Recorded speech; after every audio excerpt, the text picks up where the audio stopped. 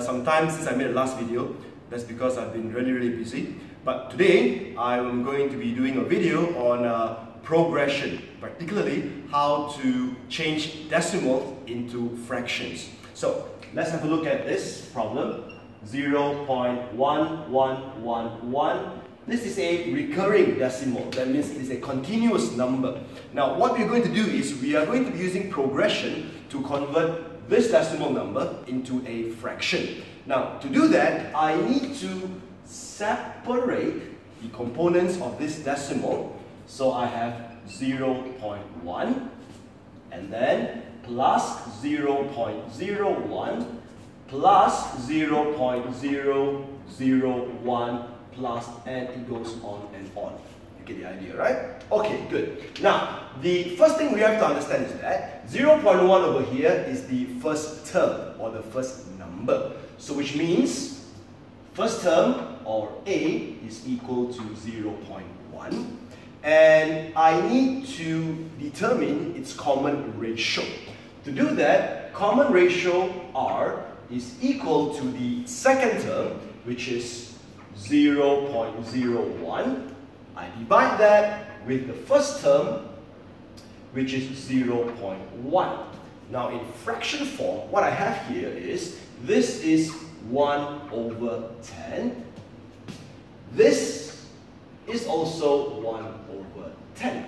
Okay, so we are almost getting a fraction, alright? Now, to convert this decimal number into a fraction, we need to use the sum to infinity formula. So we have sum to infinity equals A over 1 minus R. Now I just replace the A number, I replace the R number, giving me this 1 over 10 over 1 minus 1 over 10. So that means we have 1 over 10 over, this is 9 over 10. Now, dividing these two fractions, we will now get this fraction. And what do we get? Well, the answer is 1 over 9. So you see, 0.1111, which is a recurring decimal, is actually equal to 1 over 9. Okay? Right, now, let's look at a more complicated decimal number. Let's say now we are given 0.2777, and it goes on and on. Now, notice how we have 2 and 7. Well, the number 2 seems to be an odd number. I mean, the number that seems to stick out. Okay? So, again, if I break this decimal down to its individual components, we get 0.2 plus 0.07 plus 0.007 and plus 0.0007, and it goes on and on. Alright? Now again, notice that the pattern is from 0.07 onwards. 0.2 again seems like an odd number that sticks out. Okay? Doesn't matter, we'll get there. So, using this series of numbers, we notice that the A number, or the first term, is 0.07.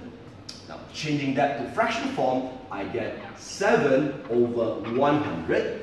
And the R number, the common ratio, we obtain this by taking 0.007 and I divide that with 0.07. Okay, so this will give me an R number of 1 over 10. Alright, very good. Now, how do I continue next? Well, we are still going to be using the same formula here, which is the sum to infinity. But remember, the result will reflect this portion of the question. Okay? So, A number is 7 over 100 over 1 minus the R number. We got the R number to be 1 over 10. So that's 1 over 10. So I have 7 over 100 over 9 over 10.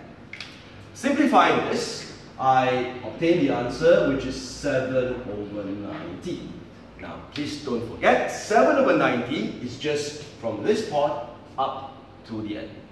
we have a 0.2 right in front here. So to convert 0.2777 onwards into a fraction, I need to consider 0.2.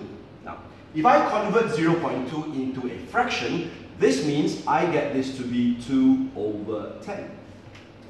The back portion is equal to 7 over 90. So when I add these two numbers up, well, what do I get? Well, first off, I times 9 times 9. That means we will get this to be 18 over 90 plus 7 over 90. I add this up. This gives us 25 over 90. Don't forget, simplify the answer. Both numbers can be divided by 5, so the final answer is 5 over 18.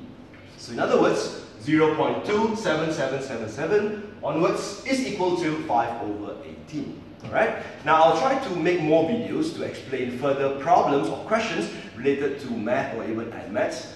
Stay tuned guys. Until next time, tata, bye-bye.